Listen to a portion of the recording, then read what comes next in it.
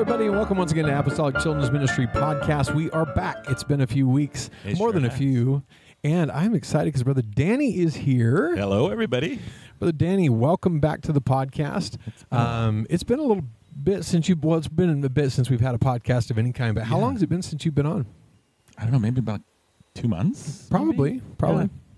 Whew, it's been a long time. It has, and we got a little bit of catch-up to do. We're not going to go through all the different things that have happened. We might do a little snapshot of some of the key stuff, maybe touch on Easter and a few other things that we've done. Okay. Excuse me. But we're going to change a little bit of the format of the podcast a little bit. Okay. Because we listen to feedback. We really do. People think we don't, but we really do. And part of the feedback is, yes, a lot of people are interested in the recap of our Sunday school. They want to hear about it. Some people don't. And I get that. And so we're trying to reach a little bit of both. And so what we're going to do is at the beginning of each of these podcasts is kind of have a discussion question or a discussion topic and talk about that for a little bit. And at that point, if you guys don't want to hear about our Sunday school, I get it. Cool. You can tap out and you're good to go. But we will, in that recap part, kind of go through some of the ideas that we've used in our recent Sunday school, maybe the changes that we have experienced. Brother Danny is in a different class than me this rotation, and so he'll kind of discuss his schedule, I'll discuss ours, and we'll kind of work our way through it. But I'm excited. Let's do it. So let's talk about some of the recent events that's been happening around here. Okay. We have already mentioned this. Since the first of the year, we've split into 3 classes. Our main class, rather, that was 5 to 11-year-old, has split because it was starting to get unwieldy. Mm-hmm. Let's redefine unwieldy as chaotic. No matter how interesting you are, when you have 150 kids and many of them unchurched, meaning they don't have a history, a culture of being in a classroom, it was mayhem. Yeah. If we had perfect facilities, we would split it, maybe equally by maybe 30s, have groups of 30 here and there, but we just don't have those facilities. One day. Not yet. Yeah, exactly. That's right. One day we will, but we're not there yet. So I'm going to turn you up a little bit, Brother Danny, so just a touch quiet. And so what we do have, though, are 2 rooms that accommodate around 20 apiece. And so we pulled out our 10 and 11-year-old girls and put them in one of those. Mm-hmm. 10 and 11-year-old boys, put them in one of those.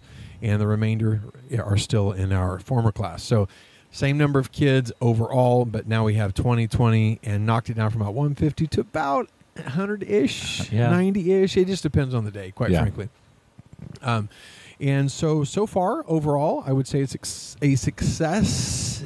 Although I do wish we could break it again because we're already, feeling that. Let's just say that edge of chaos. It's not bad, but like last week, I was like, man, we're approaching that again, where we need to break it off again. Unfortunately, we were out of space. We are tapped out. So unless we go outside, we've even talked about buying a tent, setting up in the grass area permanently, and going out there during summer. Because in the morning would be too bad. When it's 100 degrees in the afternoon, still the mornings are bearable. We've talked about it. Maybe. I don't know. We'll do what we got to do because we are building a building starting. We were hoping this year. It looks like it's going to be the 2025 that we're starting for the new sanctuary, which will free up the existing sanctuary for more opportunities like that. Mm-hmm. But even that is at earliest 2 years out. I mean, that's if everything goes absolutely perfect. And in 2 years, it's going to continue to grow, and we are going to run out of room. So we got to be creative, come up with ideas. And so we'll discuss how the splits have gone. Brother Danny and I will go into that in a minute. Let's talk about Easter for a minute. You good with that? Yeah.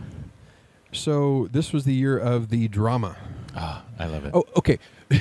A good drama, like play. Yeah. Like an acting drama, not as in drama. Kids acting like a dramatic person. Drama has given itself new meaning. Yeah.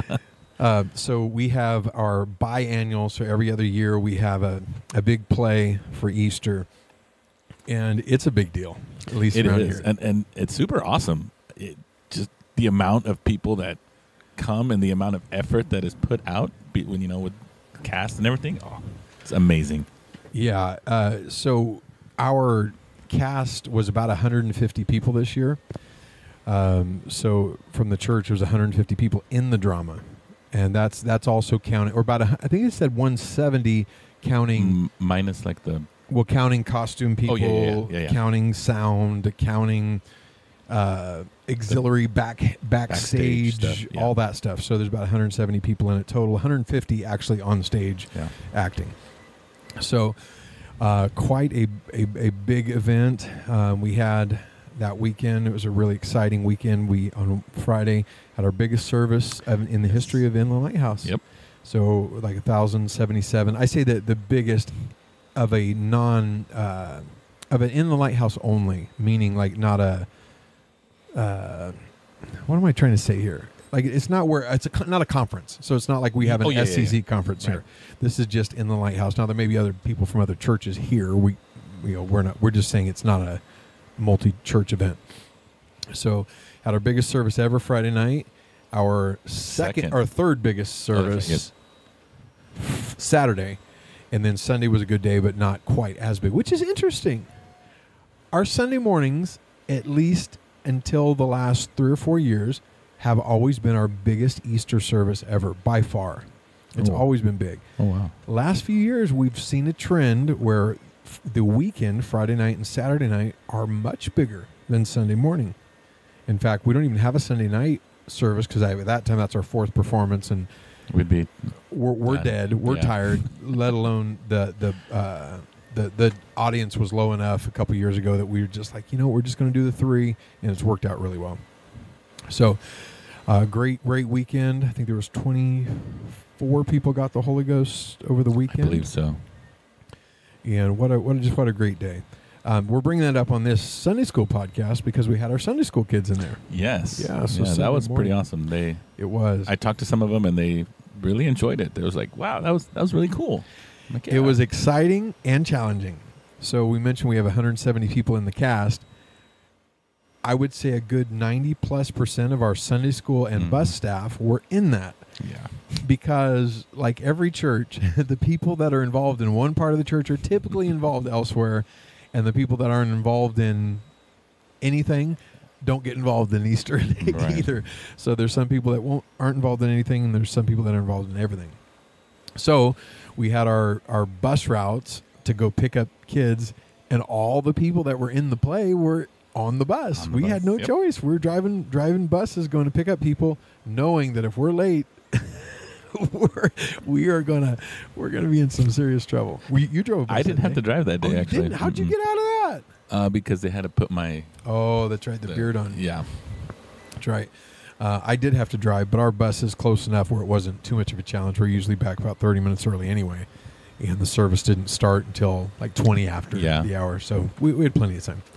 And I think everybody made it just fine. I think so. It was interesting, though, because we had all of the Sunday school kids, or, the Sunday school kids that come with their parents just sat with their parents. But the kids that rode on the buses, or the families that rode on the buses, we had to be responsible for them during the play. All of us were in the play, so we had no one to sit with them. Well, we're not going to leave them unattended. So, brother, I went through our entire church phone list, and I started texting the most random people. I was wondering who we were going to get for that. Well, they're great people, okay? All I mean is they have no connection to bus. They have no connection to Sunday school historically. And they stepped up and did a wonderful job. And we had about 15 people agree to sit with them that I don't think they've ever done anything like that. And they did a great job. Awesome. Yep. And I think there were some girls from one of the bus routes that gave them a pretty tough time. But we won't go too deep into that. But it was overall pretty good. But neat weekend, but definitely a tiring. Oh, brother, was it ever. Tiring. So the last 2 weeks leading up to it, every single night that wasn't a church night, there was something. Yeah. So Monday night was practice. Tuesday night was practice. Wednesday night was church. Thursday night was either Bible quiz practice or drama practice, depending on the week. Right. The day of the week of the drama, it was Thursday night practice, Friday night actual drama, but the week before, every single night. So there was no rest for the weary. But it was worth it all. Oh, it was worth it. What a neat weekend. We have contacts from so many of the visitors that came. It was just a wonderful weekend. So I've been reading a book. Okay. Actually, an audio book. But it had something that caught my attention. I just want to run this by you, and we can just kind of discuss it. And if you're listening to this, you're going to think at first, what on earth does this have to do with children's ministry, okay? But there was a book I was listening to, and one of the categories, one of the topics or chapter headings was something like, treat yourself like someone you are responsible for helping. Okay. Okay? And I wasn't startled by a massive revelation when they said that. I was like, I have no idea what they're talking about. Well, they started off by saying that there was many studies done trying to figure out why people don't take care of themselves. In the sense, like it was even, they go to a hospital because they have a particular condition. The doctor gives them medicine that will cure that specific thing, and then they refuse to take it. And they continue to get sick, and many times get worse, and sometimes even die because they don't follow through on doing the simple task of taking a pill. But those same people will have people or things they are responsible for, such as pets, that they take impeccable care of. Oh, yeah. Those same people that can't take a pill for themselves, knowing that if they don't, they're going to get worse or possibly risk dying, but they will do anything for their cute little doggy woggy. You know, they'll give them pills and special food and whatever it takes. They'll stay up all night, you know, nursing this dog or whatever they have to do to keep them alive, but they won't even take a pill for themselves. And they were trying to think, why? What are people's problem? Why can't they just... And so that caught my attention. And then they broke it down into stuff that makes a little more sense. But like, as a parent, we take great care of our kids. Yes. Many times. I mean, there's some that are the exception. Right. But for the most part, we take great care of our kids, and we're concerned with the things they eat. We're concerned that they get exercise. We're concerned that they go outside instead of just roasting their brain in front of a video game. We're concerned about all these things, right? Yeah. Concerned that they read. We're concerned that they get involved in things of the church. We're concerned that they fill in the blank, right? All these different things, even that they eat healthy, right? But how much of that do we turn and do for ourselves? How much of that care that we put on those in our care do we put back on us? And that's where it caught my attention, because brother, I am as guilty as sin. As far as I highly encourage my kids to exercise and eat healthy, and then I'll go and pound a McDouble at McDonald's and not think twice about it. But I get, you know, I would be upset if that's all they ever ate, but I would eat fast food every day if I had the money. I mean, just because it's quick and easy and I don't have to think about it, right? And here I am getting fatter every day, and it doesn't bother me in the sense that it's like, it's all right, it's just me. Yeah. But that's a problem. It is. Because we are, and I'm going to wax a little spiritual here, brother.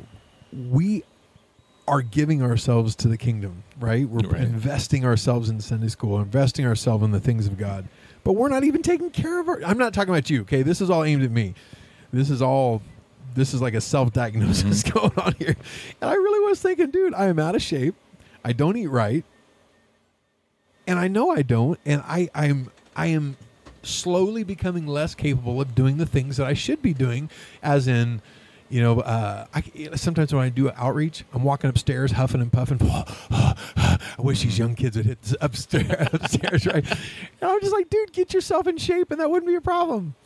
You know, we invest in others, we take care of others, but we don't take care of ourselves. That's kind of funny, because maybe a week and a half ago, I actually started thinking to myself that question, like, I'm not eating good, and I need to eat better. So I actually have been for the past week and a half. I've actually been starting to. Well, this is good timing. I need you to give me a pep talk.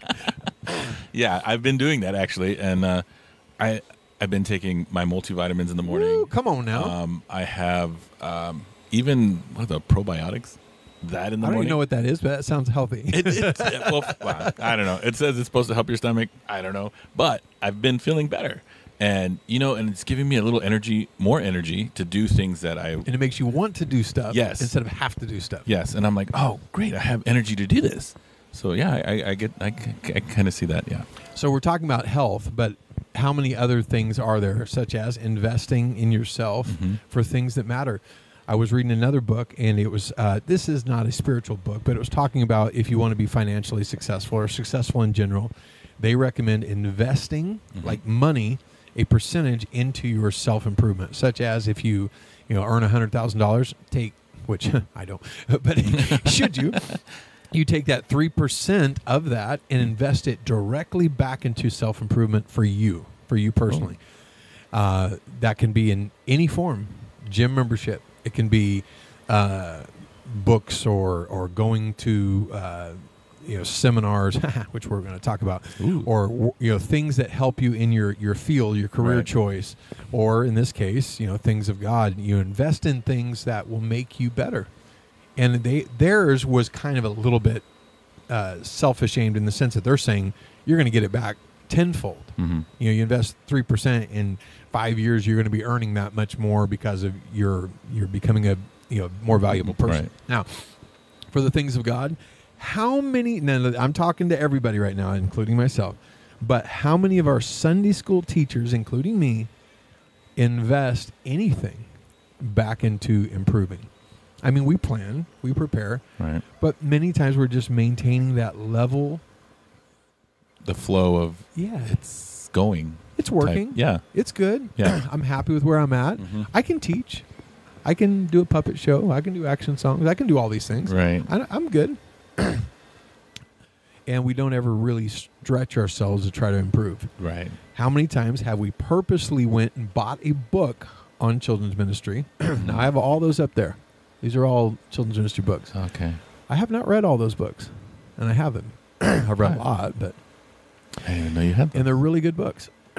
And I need to read all those and try to underline them and review them and go back through and get the bits and pieces out of it. And some of those, I'm telling you, brother, have absolutely changed the way I've teach. Like there was one by this kid's magician. The guy's phenomenal. I have taken so many of his ideas and put them into stuff into our Sunday school because it's just great stuff. But I never would have had those if I hadn't bought those books and exposed myself to it. So let's talk about the seminar. Yes. This next weekend, April 26th and 27th, in Redlands, we have our SCC, which stands for Southern California Commission, a group of churches that our pastors have got together and decided to come up with events that are bigger than a single church can handle. In this case, it is a children's ministry workshop, seminar. It's going to be awesome. It is. And it's a 2-day event of nothing but what we're talking about, investing in yourself. And what I'm most excited about is you have Gabe Baker from Chehalis, Washington. He flies every year because he wants to get better. The dude is one of the best children's ministers I know. He's one of the most organized people I know. The guy's phenomenal. I just like to be around him because he makes me better just by standing next to him. Seriously, he really does. But he invests in the plane ticket, in the hotel, all of that just so he can come and be better. Chris Bradshaw from Union City, Tennessee. The guy's a phenomenal children's minister. He's flying. Him and his wife are coming because they want to get better. Zach Leal, the guy that plays the king at Kingdom Kids Conference every year, him and his wife and son are coming. Oh, wow. Because they want to get better. That's a considerable investment. When you add up all of the money, we're talking probably at least $1,000+ per person to get them here and do that. And they're willing to do it because they want to get better. And I'm so inspired by that. I want to invest in bringing that information home. So let's talk about that children's ministry seminar. Okay. As we go through, we'll briefly go through the schedule. By the way, that schedule is on SoCalCommission.com. If you click on Children's Ministry Seminar, you'll see the schedule there. It's also on Apostolic Sunday School, the schedule, and all the information is there. You can register. You can also do walk-up registration. It's $20 for early registration, $25 if you register at the conference. So it's a little bit less. That includes a meal on Saturday, which is crazy because if you go anywhere to eat, it's going to cost you minimum. I don't care if you go to McDonald's, it's going to cost you $10 to $15. Yes, per person. Yes. So it's a free meal on Saturday, and then you have 2 days of learning. So let's go through this real quick. General session. We have Brother Tyler Hodge there. He is a children's ministry icon. Yes. He's going to be doing the songs first. Then we have our pastor, Pastor Joel Booker is going to Ooh. be talking about why we should care about children's ministry. Why does Inland Lighthouse invest? God only knows. He mentioned the other day in service, he said it was in the hundreds of thousands of dollars a year.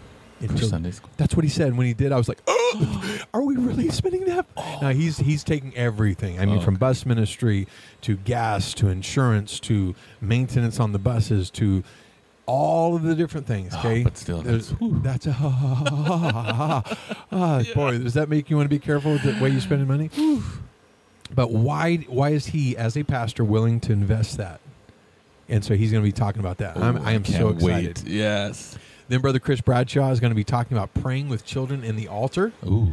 And he is a monster praying with kids in the altar. Like, if you need someone to pray in the altar, I got two people that I like to say. Well, there's a bunch more. Mm-hmm. But Julian Estrada can pray anybody through the altar, the Holy Ghost, and Chris Bradshaw can pray anyone through to the Holy Ghost. Those two people, you sick them on them, trust me, they are going to, either they're going to get the Holy Ghost or they don't want it. Like, they'll run away. All right. Then we start our breakouts. We have Gabe Baker talking about designing a themed Sunday school. Ooh. And if you've ever been to their Sunday school, you know this man is this is him in a nutshell. I want to go so bad up there. It's so cool. It's so cool. Every quarter they have a different theme, and they go all out on decoration. They had a pirate ship, and last time we were there, year before that was I don't remember what it was before. I know it's space once, and I don't remember. I'm getting a little lost, but anyway, they do such a fabulous job. At the same time, we have Liz Machuca doing effective teaching for toddlers. And let me just tell you, I was in a training session with Liz Machuca for our local church. She was phenomenal. And it sounds like all of these, I'm just over the top, like, everything. I'm telling you, she was as good as anybody I've heard talking about toddlers. She was so good. Then Brother James Pelletier. I am so excited he's coming from Oklahoma City. You've not met him yet. I've never met him. He's from Brother Rodney McDonald's church in Oklahoma City. We met him through WhatsApp originally, through our chat. And I've been to that church. Have you? Yes. Well, the guys. I invited people to that church. Did you really? Yes. Small world. Yeah. Okay. Well, you'll get to meet him this next weekend. He is a Sunday school junkie, but he is so good at it. Anyway, I'm so excited he's going to be there. The first session, he's teaching like 6 sessions. Poor guy, or 5. I mean, he's getting hammered. The ad ministry, talking about administration for children's ministry. Tyler Hodge talking about classroom management. Gabe Baker, talent is overrated. How to just do it. I'm excited about that. I want all of our people in there. You don't have to be talented to be really good at Sunday school. I am an example of that. James Pelletier, building routes while avoiding ruts. Come on now. In children's ministry routines. Then we're going to have a a children's church service at 7 p.m. on Friday night. So if you are anywhere in this area, anybody can come, right? Oh, we want them all to come. But the people that are in the workshop are the ones doing the service. So we're going to get together and practice ahead of time and let all of those that want to be involved as they want to be, from action songs to teaching to skits and puppet shows and all that. Tyler Hodge. Oh, this next one's an interesting one. It's 50 minutes or 12 minutes each of 4 different people or 5 different people talking about how to keep things exciting, why boring isn't okay in children's ministry. Tyler Hodge, James Pelletier, Gabe Baker, and Chris Bradshaw. I guess it is 4. 4. I can't add. Yeah, 4 times 12 is 48. That means 2 minutes or extra. What are they going to do with all that extra time? I don't know. I'm kidding. There will not be a second of extra time. We're not going to go through all this, but man, Chris Bradshaw is talking about children's church. Julian Estrada, things everyone should know about bus ministry. James Pelletier, thinking outside the arc, biblical inspiration from unconventional places. Tyler Hodge, best of Kidman songs. If you've never been to that one, oh yes, that's a great I'm just telling you, circle it. If you've never been, you have to go. And bring your tennis shoes. You will, and your inhaler. And water, yes. James Pelletier, the secret sauce to being a real rigatoni in a world of impastas. If that doesn't tell you the kind of guy he is, that makes me excited. Fundamentals of self-development for children's ministry. Ray Munoz, starting a bus ministry from scratch / effective outreach. Then we're going to do, I'm doing one on object lessons, Tyler Hodge on dealing with modern day issues in children's ministry, things that can't be taboo. That one he did several years ago, and it was so I remember that. Yeah, I remember that. Caleb Dillon, I'm excited he's doing this one. Teaching for teens, effective teaching for teens. Now, I was going to have him at the same time as effective teaching for toddlers, but he just couldn't make it on that time slot. So he's going to be on Saturday. Brother Pelletier, again, experience teaches how to be a successful failure. Wow. Cool. Come on now. Is that good or what?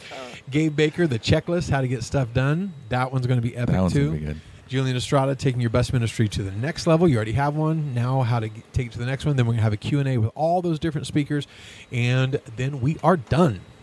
It's going to be awesome. It's going to be awesome. Yes. Oh, this year we're live streaming. I have a bunch of people every year that ask us, are you going to live stream? I always say no. In fact, I've already told people no by email several times. And then we thought, yes, we can do this. Yes, we can. So we are going to have it on the Apostolic Sunday School YouTube channel. We'll have all 3 sessions going all day long. So, yeah, that's going to be exciting. Yeah. Yeah. So we'll make those links readily available. I'll send out an email to that and letting everybody know how to find it. But that'll be exciting. Yes. So that's how you can invest in yourself. That's One how of the you ways. can Yes. treat yourself better than a pet. Don't bring your pet to the seminar. Bring yourself. Now, I do think that there is a little bit, and this is not false humility or false modesty with some people, but it feels like sometimes, and I'm not talking about eating healthy, but if you think too much about yourself, that, you know, you're what's the word? When you think too highly of yourself, you think you're better than everybody. You're arrogant, right? Arrogant, conceited. Yeah. You're arrogant, conceited, and I guess it could lead to that if you let it go overboard. But we're not talking about that. We're talking about just treating yourself like, I'm going to go back to the title, treat yourself like someone you are responsible for helping. As if God put someone in your care and said, I want you to take care of this person. If God told me, I want you to take care of this person, I would take pretty good care of them. Yeah. Whatever it took. If that's an elder, if that's a child, I'm going to take very good care of them. But hasn't he done that with us? Hasn't he put me in my care and say, okay, here's your body, take care of it. Here's your mentality, take care of it. Here's your brain, take care of it. Here's your spiritual life, take care of it. Yeah. And many times it's just me. Just don't. Yeah. So I'm talking to myself as much or more than anybody else, but we really do need to take care of ourselves, invest in ourselves so we can become even better and do the things that God wants us to do. And that kind of, I mean, sorry, I'm kind of go back to your thing. Just think about it. Like, the world invests 12 plus years in secular education to better themselves, to get, teachers or whatever they are. And as Sunday school teachers, we only get a small amount of time with these kids. How much more should we really invest in ourselves to pour ourselves into them, and teach them? I don't know. It's just, I always think that in my head. Like, no, absolutely. I should do more. I saw a visual of that was so good. It was I think it was, Brother Jason Bohannon, I think it was his mother. This is many, many years ago at youth convention. They used to have a little Sunday school training deal in a little side room at youth convention of all places. And she had a rope. It was this big old long rope. I don't remember how long it was. But she started pulling this rope. And she said, all of this is the time that kids spend away from you, away from church, with their friends, with their unsaved family, with their school, with their secular teaching. And she keeps pulling this rope. This rope just seems to go on forever. And then the last little few inches, I'm telling you, it was like such a tiny percentage. He said, this is the hour you have with them, or the 2 hours you have with them. And it was like 4 inches compared to 20 feet. And I don't know, I'm kind of making up those numbers, but it was like that. And she said, this is all the time you have. You better make the most of it. Right. We have an hour. I mean, if we're picking up the kids and we have the bus ride, we might have them for longer than that. Say we pick them up at 9 o'clock and we drop them off at 11. That's still only 2 hours. Right. Or drop them off at 12. That's 3 hours out of their 24 hours a day times 7. Right. That's not very much time. Not very much time. So we, like you said, we have to make the most of it. Yep. And that's always in the back of my mind. Yep. I gotta try. Yeah, as it should be for all of us. All right. Well, let's go. So this is where you can turn us off if you don't want to hear about our recap for our classes, because we are going to touch on that because there are some people that enjoy it. Not just enjoy it. The idea is twofold. I want to recap why we recap. Mm-hmm. We have our different classes now, and we have a schedule, and we go through that schedule for a reason, because some people want to know, how do other people have Sunday school? How do they come up with their ideas? How do they build a lesson? And that's kind of what we're trying to express every week. And this is also for a little bit of historical, for saving it to perpetuity, where I can go back in a year and say, have we grown? Are we better? Yeah. Or are we the same people that we were 2 years ago? If I go listen to the podcast, I'm like, oh, wow, we were better back then than we are now. That would stink. Yeah. That would really be embarrassing. So I'm hoping it doesn't ever get there. And I want to be improving all the time. So let's go through, why don't we go through your class? Okay. You were the 10-11 boys class. Yes. And we are doing, it was a 1 month rotation where all the teachers that wanted to be part of both classes, because it's really hard separating from that 5 to 11 class that we've all been a part of for so many years, right, and saying, I'm going to forever be in the 10 to 11 boys class and never see that other class again. So many of us were like, hey, I want both. So we want to float back and forth between the two. So we were doing a 4-week rotation where you'd be 4 weeks in one class and 4 weeks in the other, back and forth, except that there's always exceptions, like Easter, like Holy Ghost Rally, like Family Day, like the different things that happen where we don't have Sunday school, or not Sunday school as normal. And so it ended up being 2 weeks or maybe 3 weeks. And so we couldn't get into a rhythm. You know, you couldn't get to know the kids really. You couldn't get to develop any sort of consistency. And so we expanded that to now 2 months. So now, like, it was all of April, all of May. And so you guys are in there, and your class is Brother Keith and Seth are the ones that are permanently in there. They're not floating. Brother Ruben Lamelli, yourself, Bob Lee, and I think that's it. Is that right? Yeah, that's it. So you guys are the ones in there. So what happened last week? Well, we did, the topic was the fear of God. Yep. And that topic is shared between classes, because we did the same topic in our class. Okay. So what we did was regular intro rules, nothing special there. We also did the apostolic chant. The games, we came outside and we played like basketball to see who can, I don't know what it's called, where they... Real quick, some of the stuff we're skating over, the intro rules, we're saying as normal, apostolic chant as normal. If you're just listening to this for the first time and have no idea what as normal is, no, it's fine. Email us at info@apostolicsundayschool.com, and we'll be happy to send you all that info. We just don't want to regurgitate it every podcast for our regular listeners that would be like yawning their way through it and just skip. We don't want to do that to them. So that's why when we say as normal, we're getting to the chase. So, all right. So you went outside and played a game? Yeah, where they kind of, whoever shoots first and makes the basket first, then they get to stay, and the other one has to leave or step out. And then we did memory verse, the action song. On that game, this is interesting because you have a smaller class. Yes. 15, 20 guys. Mm-hmm. And so you have some opportunities that we don't have in our class. Right. There is no way I'm taking 90 kids outside and back inside. That process alone would take 30 minutes. I mean, it's just trying to settle them down, get them all out the door, get them all back in. Then they can't find their seat, and then they can't find their stuff. And it's chaos. But with 15 a little bit older boys, 10 to 11-year-olds, they're a little more mature. They can handle that stuff. Mm-hmm. And that's what I really enjoyed when I was in that class, is that, hey, we can do some neat stuff. And it's awesome because they're so flexible, and they, for the most part, hey, come on, it's time to go in. All right, let's go in. And they walk right in. Isn't that interesting? Now, when they were with the younger ones, they were the problem causers. Mm-hmm. They were the ones that were riling up all the other kids and being the knuckleheads. But now that they're in their own group, they're pretty chill. Yeah. And now our 9-year-olds are the knuckleheads. Seriously, now our older 9-year-olds are the ones doing the same thing the 11-year-olds used to do. I'm sorry. I am not going to keep interrupting. Okay. I'm really not. But yeah, it was really fun. We got to play the basketball game for a little bit. And then right after I had action songs, we did Father Abraham outside with the... Because we're talking about Abraham and Isaac. Yes. Yeah, the story that the lesson was based on is the fear of the Lord, Abraham and Isaac. Mm-hmm. Abraham was back to kill Isaac, and God, or the angel grabbed his hand and said, now I know you fear me. Mm-hmm. So that's where that was based on. Sorry. No, it's okay. And so we did that song. We have a little Bluetooth speaker that we play out. We play the songs on. And then the memory verse, Brother Lee did that, and that's John 3:5. And the kids, he had them come up and, he quoted the verse, then he had them come up, and he gave them like a bag of chips. So they all quoted it, and they all got a bag of chips.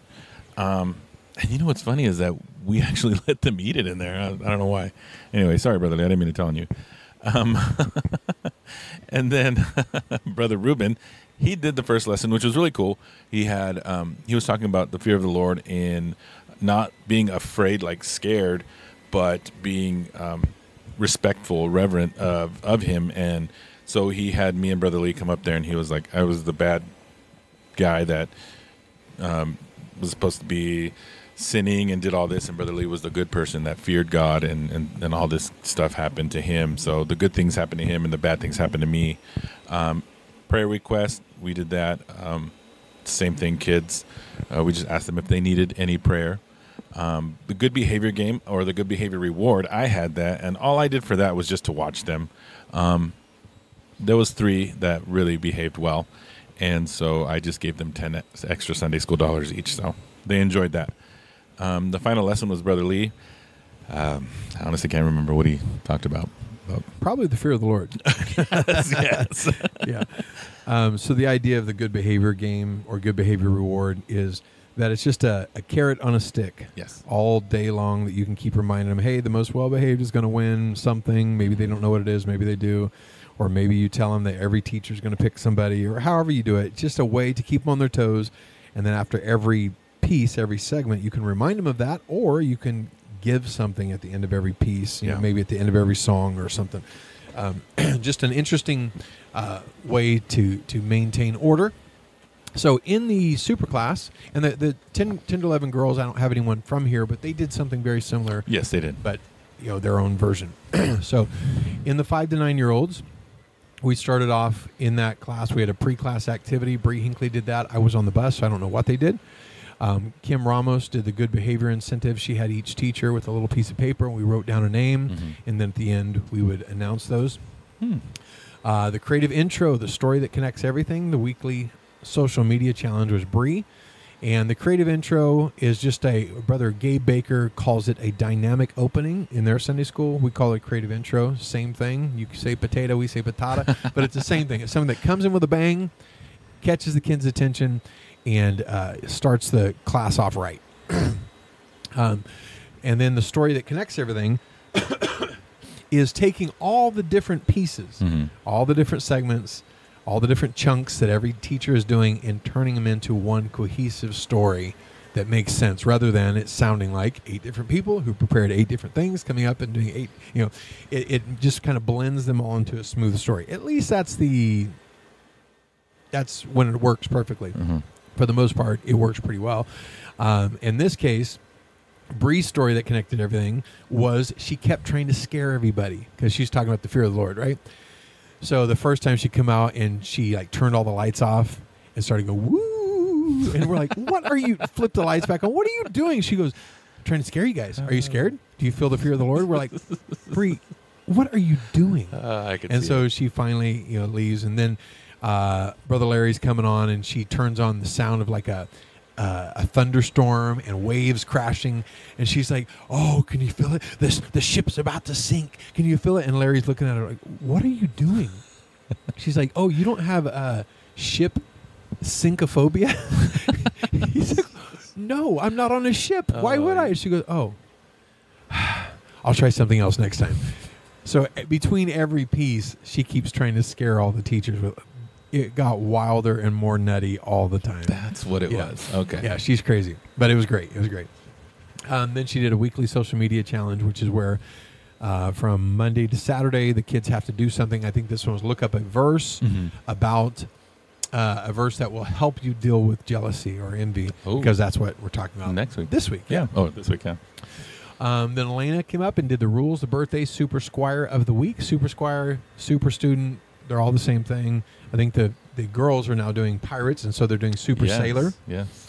And the idea is that we pick a child from the week before that we can bring up in front of the whole class and make them feel like $1 million. This person acted really well behaved, but we try to make it not be the same cute little petite girl that does everything perfect and sits there in her perfect little spot with her perfect little dress and never does anything wrong.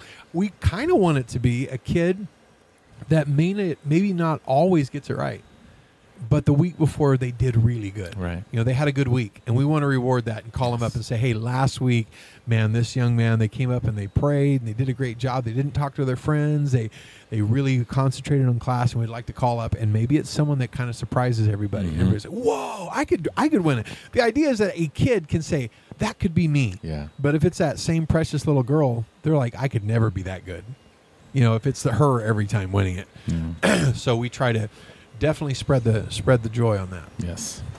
Then we have the creative memory verse. Larry did that, and oh man, he made a puzzle. So he printed out John 3:5, chopped it up, and then had 3 teams of kids, and then a teacher, which the kids elected me, and we had to tape the puzzle together. John 3:5, which sounds like no big deal, except he cut up the pieces tiny. It was hard. And I know the verse really well. And I'm telling you, it took me probably, he had 7 minutes for the thing, and we went long. Oh, wow. Yeah, it took forever. At the end of it, he's like, oh, I guess I should cut them bigger next time. I'm like, please, because I'm not that smart. But then we went over the memory verse that we put together to make sure that we knew it. We do that same memory verse 4 weeks in a row. And then we had Greg do an action song. Greg? Yeah, but I don't remember what he did. Oh. It was a good one, whatever it was. I don't remember what it was. And then Kim Ramos did the offering and prayer requests. Logan did the puppet show. Oh, my word. He was such a dork. So he has this, Logan's my son, by the way. That's why I'm calling him a dork. He had this puppet who's kind of this orange puppet. He's like a black light puppet. But he comes out and he's talking to the princess, and he said, I'm practicing being scared. And so he goes, ah! And he just starts screaming. And she's like, what are you doing? He goes, well, I'm practicing. How did I do? She's like, what is your problem? He goes, well, I'm practicing being scared of the Lord. You know. And she's trying to explain to him, you have this so backwards. We're talking about the fear, the respect, the awe of the Lord. When you walk into the house of God, you should not be scared and want to hide under a bench. You should be just in awe and say, Jesus, thank you for letting me be here, not doing something silly. Like some kids might be tempted to draw on the walls or do something crazy because they have no respect for the house of God. But we need to have a fear of God, a respect and awe of God. And so after a suitable amount of time, the puppet got it and quit being scared. Then Greg did a mini object lesson. He used the one. I've got a major toad crawling in my throat. It's on Apostolic Sunday School. It's the ketchup packet in the bottle. We call it obedience in a bottle. You squeeze the bottle and it it sinks down or rises up depending on how hard you squeeze it. Right. So he talked about obedience and listening to God when he prompts you. And so it was very good. We did the apostolic chant, myself and Isaac Medina. And basically I just said that my side of the room is obviously much louder than his, obviously. But we had to put it to a test with our what's that meter? My brain just turned off. Mine too. The one that will tell you how loud stuff is. Yes, I know. Decibel meter. Yes. Yeah. So we have an actual decibel meter we bought on Amazon, and my side was louder by 0.5. It was not much. Oh, wow. They were like 104.5, and we were 105 even. So not sure how that happened. Then we did the final lesson, the Bible story. Oh, I missed it a little bit because my final lesson was based on something that I did right after the song. So right after Greg did the song, I went out in front of the kids. I said, guys, I need to know who really likes me. And you had a couple kids, a few raised their hand. And I said, no, really likes me. Like I don't have to beg you to do something. I could just kind of mention it, and you'd be happy to do it because you're my friend. Or, you like me. You think I'm cool. And so more kids raised their hand. And I said, oh, you also had to have participated in the song. So you have to like me and participate in the song. And so hands went up.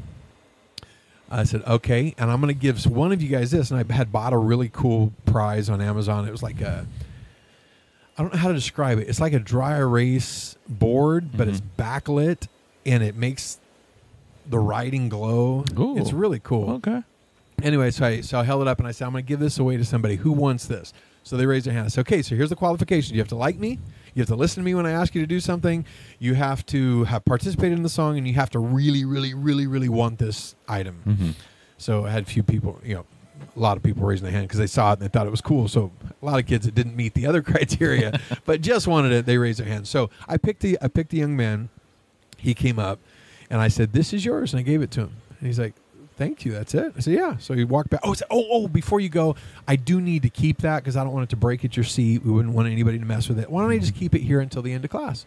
He said, "Okay, cool." So I left it right where everybody could see it all day long. So now it's the final lesson.